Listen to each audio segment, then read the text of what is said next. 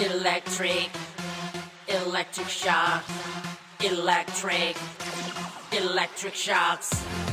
Have you ever touched a hairdryer with a wet hand? That's very dangerous.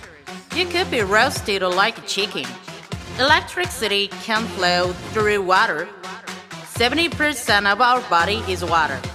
If you touch electrical devices with a wet hand, you may get an electric shock. Never touch a TV, an iron, an air conditioner, or a computer with a wet hand.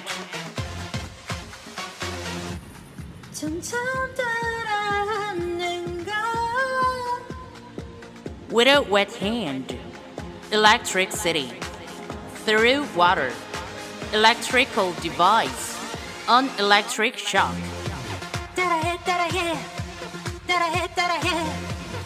With a wet hand. Electricity. Through water. Electrical device. An electric shock.